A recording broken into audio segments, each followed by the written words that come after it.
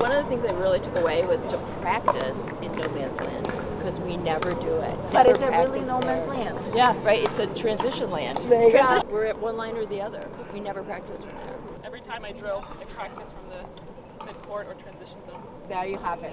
So for us, it's a big part of our game. And the better you get and the better you want to get, you better work on that. Do I just run forward when my partner is hitting? Remember, not always. And sometimes very seldom, because of the fact that if your partner is struggling with their third shot drops, are you just gonna go? What if the return is really tough and your third shot drop or your drive is bad? What are you gonna do? What I'm going to do is start to go forward. I'm gonna watch as she's hitting. She may speak to me, she may not. I love to talk, I'm a talker. But I will sometimes watch if she's hitting, she's not talking to me, I'm watching every single movement.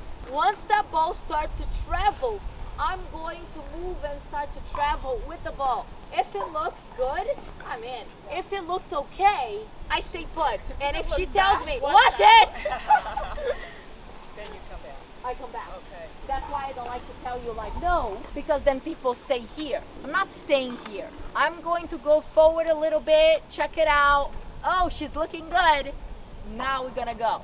What if we got a really good serve and our opponents are in trouble, meaning that they are late for the party? They're coming in a little rushed.